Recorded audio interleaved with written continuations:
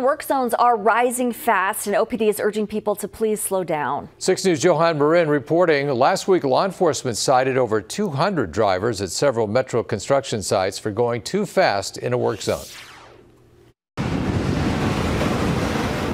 With spring in full swing, you'll start to notice more construction projects in the area. This means more work zones and more traffic concerns for Omaha Police to watch for.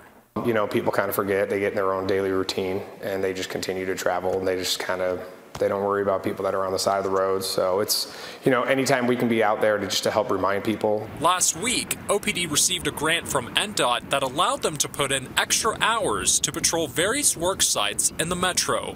Police found Zorinsky Lake and 192nd in West Dodge to be some of the hot spots for speeding. It was like April 8th to April 13th.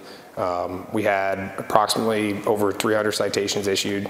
Out of the 373 citations issued, 245 were for speeding through a construction zone. That's very high, and again, that's why we're there, to make sure that they adjust their speeds, and this is hopefully, you know, this is a deterrent and people will fix it.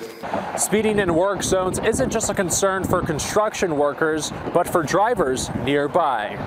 Raymond Nichols drives down 192nd and West Dodge almost every day. You got vehicles, you got sports cars, you got motorcycles that, you know, they don't slow down. There's posted speed limit of 55 and they rather still go 70. And for many like Nichols, it's a headache. They're speeding, and if a worker accidentally steps out of bounds a little bit, and the worker's going to be injured. But when it comes to speeding, OPD says there's zero tolerance. Try to keep enforcing them and writing tickets, and like I said, we'll be out there as much as we can and try to be deterrent. On your side, I'm Johan Marin, 6 News. OPD wants to remind you that you can get fined double if you're caught speeding in a construction zone. Tickets can range anywhere from $10 to $300.